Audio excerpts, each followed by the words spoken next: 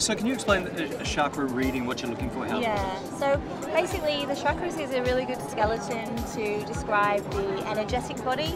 So rather than, you can see your hands, your bones, you know it's there, but in terms of energy it's harder to sort of navigate that. So the chakra system gives you a really good sort of skeleton to do that with. Okay. Each section of it represents a different energy field, and the different crystals resonate with a particular energy in the body. I have very strong intuition about what people's energy is and where there might be an imbalance or a challenge that they might need to work on. So for example, if your root chakra is imbalanced, it could be triggered by a death in the family or some kind of movement. Maybe you have to move house, maybe some kind of foundation issue that's kind of shaking your fields a bit. So then you would want to work on helping yourself to ground, and you would use the stones that resonate with the root chakra for that. I know it sounds a bit spooky and stuff, but actually it's just an intuition I have about people, and I think I was just born with that. So when I first saw you, I instantly picked throat chakra.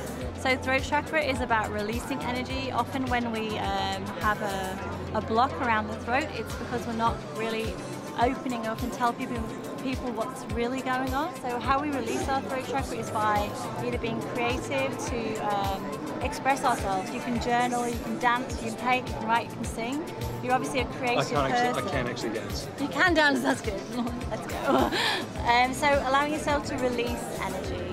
So in any modality you want that to happen, and to be more authentic basically. Can other people affect your chakras? I work with Kylie, who constantly tries to grant me chakras. Yeah, well obviously we have good and bad energy with people around us. Sometimes I meet people and I'm like instantly like, go away from me, and you will too, like, and other people that you feel really drawn to. So different people do have an effect on your energetic field. I'm sorry. sensing the second one, not the first one. Drawn to.